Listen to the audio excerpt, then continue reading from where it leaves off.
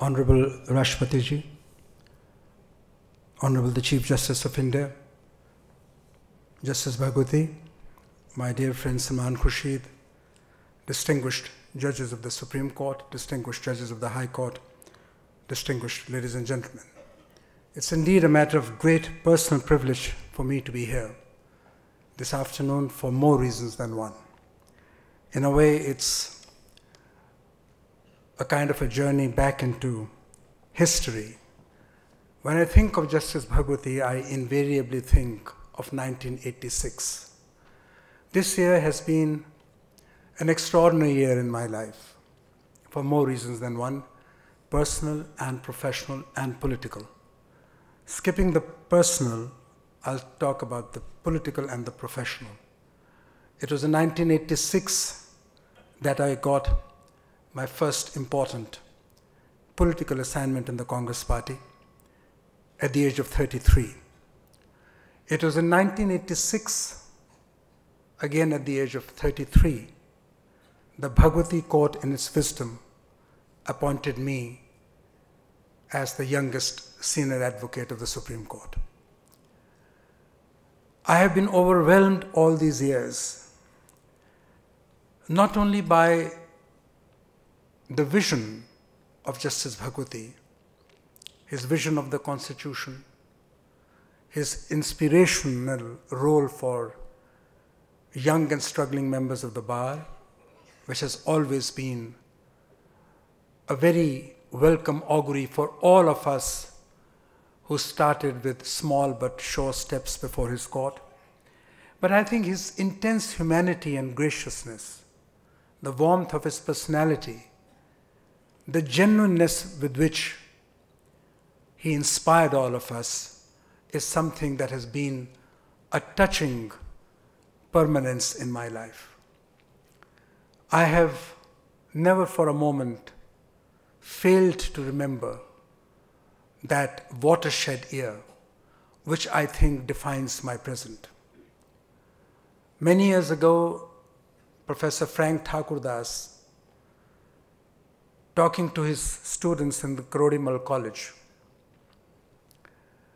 used to define the continuum between the present, past, present, and the future. And he would say, the present melts itself, the past melts itself into the present, and the present projects itself into the future.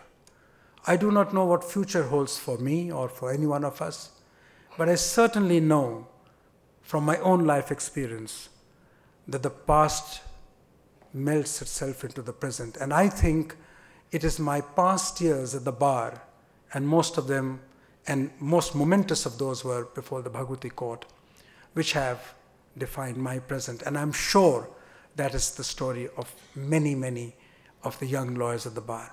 But Justice Bhagwati's contribution has been phenomenal in the sense that he has, through his writings and through his judgments, elaborated and defined for succeeding generations of Indians the concept of a living constitution.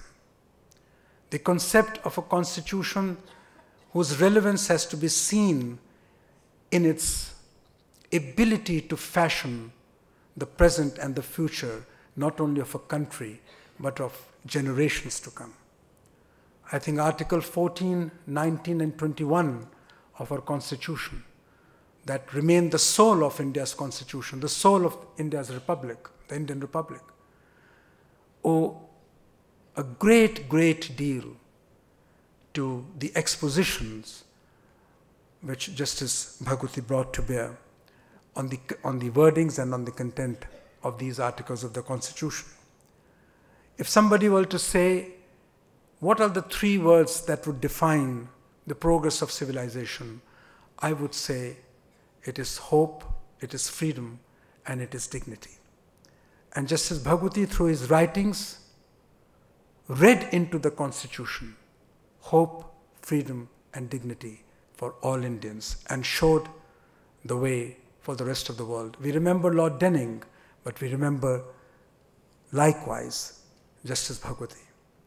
Justice Bhagwati will forever remain as one of the shining stars, not only of the Indian judicial firmament, but would remain as a representative, as an eloquent articulator of the constitutional conscience of India. Thank you very much, ladies and gentlemen.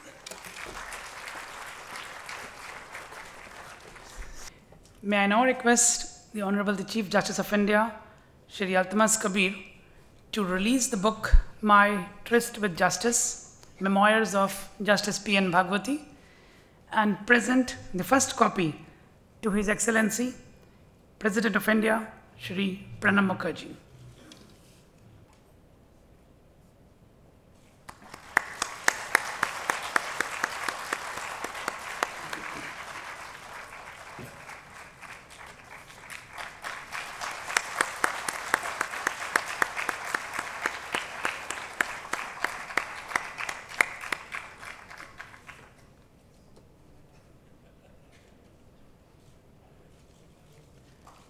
Thank you, sir. May I now request the Chief Justice, Altamas Kabir. The Honorable President of India, Shri Pranab Mukherjee, former Chief Justice, Justice P.N. Bhagwati, Mr. Salman Khurshid, Mr. Ashwini Kumar, my brother and sister judges of the Supreme Court, both present and of the past, who are present here, judges of the Delhi High Court, the Chief Justice of the Delhi High Court, honorable ministers, MPs, senior members of the Bar, and others who are here this afternoon. And yes, of course, Governor Bhandare. He is also here. And most of all, Mrs. Prabhadevi Bhagwati.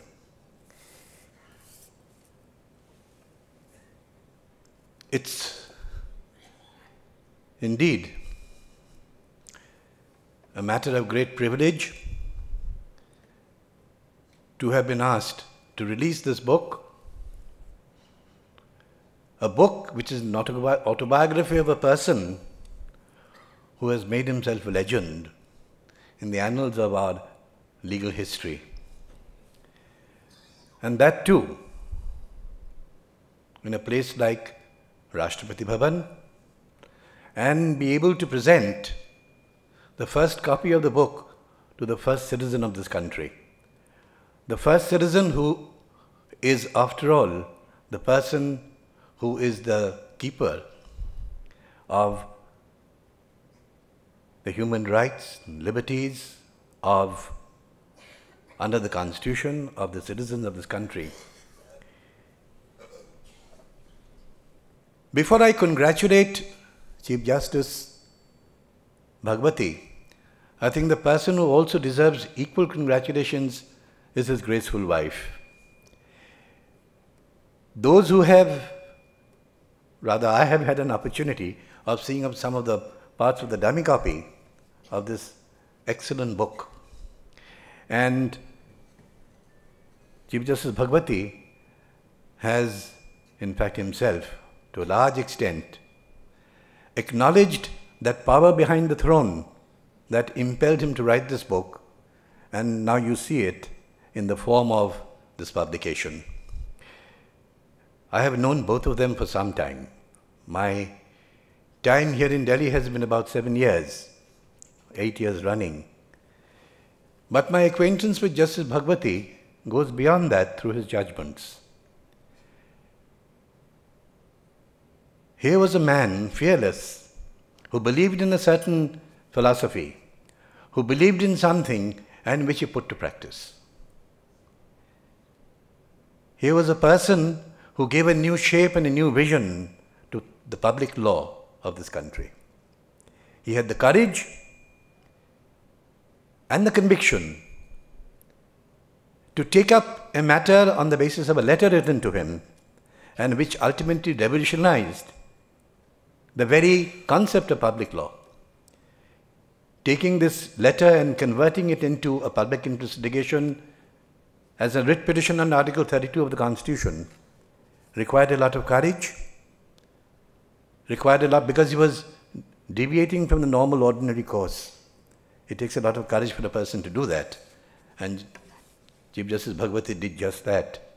And look at the result. Look at the impact that it has had on our legal system and our justice delivery system. In fact, chapter 3 of the book, which as I said I had a chance to look through, if those who are familiar with Mills and Boon series, maybe the girls would be.